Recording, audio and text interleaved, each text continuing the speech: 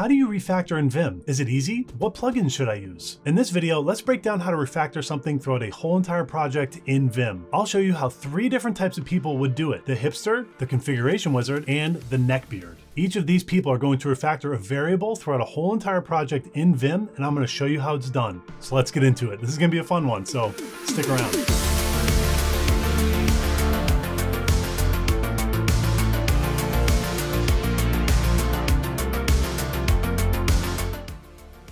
Now again, there are 3 levels of Vim users out there that I imagine: the hipster, the configuration wizard, and the neckbeard. And each one of these types of people would attack trying to refactor something in Vim a completely different way. So let me show you how this happens. In this example, we're gonna have someone change a variable throughout a whole entire project to something else in Vim. Let's start off with the hipster. Now the hipster is the guy who understands the NeoVim plugin ecosystem and uses at least a few plugins to his advantage, but maybe they don't have like the perfect LSP setup yet. He uses a French press for his coffee and definitely owns a record player. Now, if a hipster was trying to refactor something in a project in Vim, it would probably go something like this. Let's say there's a Ruby on Rails project and the hipster wants to change every occurrence of the word posts to the term poops. I don't know, just to pick something out. Now the hipster definitely has Telescope installed, but probably doesn't have a great LSP setup, or maybe just not a great understanding of the LSP configurations, so they would use Telescope to search for posts.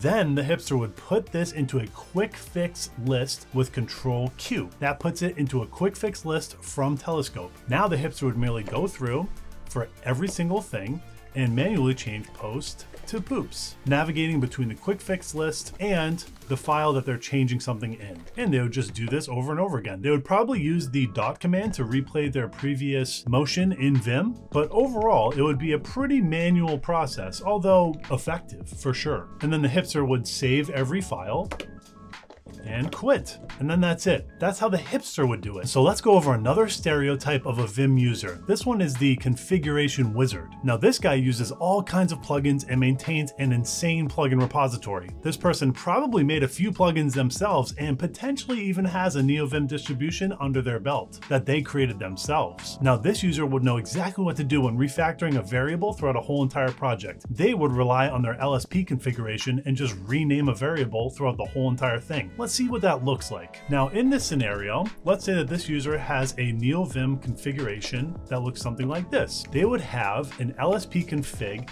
that contains the ability to rename a variable throughout a whole entire project. That is the lsp.buff.rename function. So let's see how this user would refactor something throughout a whole entire project. Now let's say we're talking about this same exact Ruby on Rails project. We would go into the posts controller, and let's say we want to rename every instance of the variable posts to poops. Well, now this user would use the rename functionality of LSPs. So you type leader RN, which is the key binding they have for rename through LSP, and they would rename this variable from posts to poops.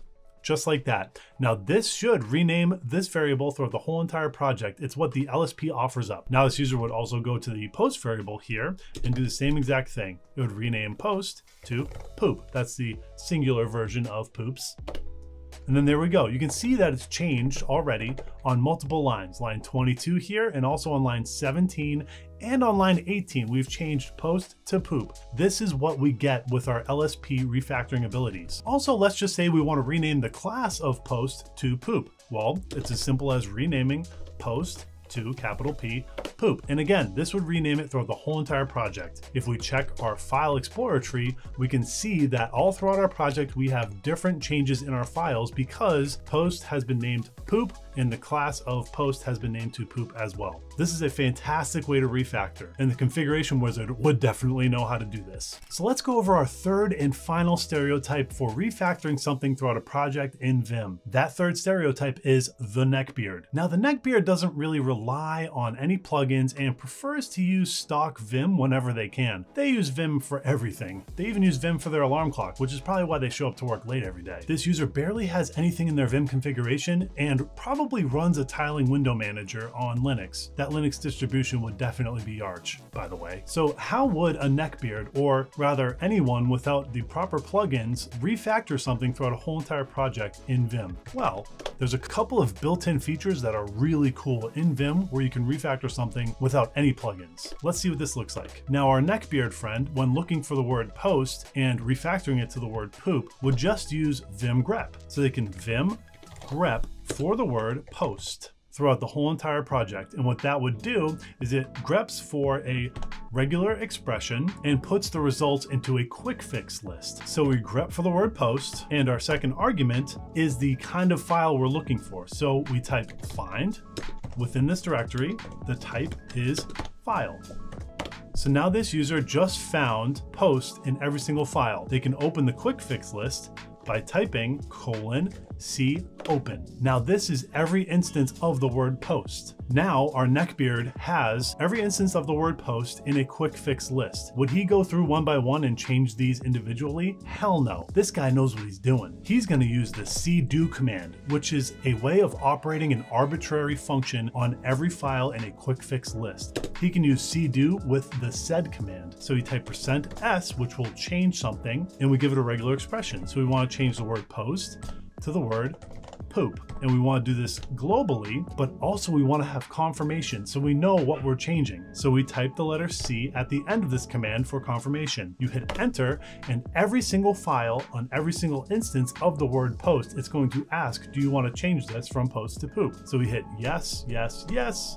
Yes, yes, yes, and it goes through every single file. And now the neckbeard has great control over what's being changed and how it's being changed. This is a very manual process, but it's also extremely powerful because you know what you're doing and you have great control over everything. Yes, yes, yes. Yes, yes, yes. Oh, nope, I don't want to change these. Don't want to change these because this is post CSS. I don't want to change this stuff. You see where you have the great control here, right? Then we go through every single file, and when we're done, we save every file and quit, and we're all set. So in this video, I just wanted to show off all the different ways you can do something within Vim. Now, every single one of these scenarios is powerful in and of its own way. The hipster uses telescope and quick fix lists. The configuration wizard uses LSP's built-in functionality, and the neckbeard knows exactly what he's doing and uses just built-in Vim functionality to get done what he needs to get done. So essentially, the message of this video is you should do things the way that work best for you. Whether you're a hipster, whether you're a neckbeard, whether you're new to Vim, whether you've been around forever, it doesn't matter. Whatever works for you, whatever gets the job done is what you should do. Now, if you like the Vim configuration that you saw in this video, be sure to check out our channel and subscribe because we got a lot of Vim stuff here. So anyways, thanks nerds.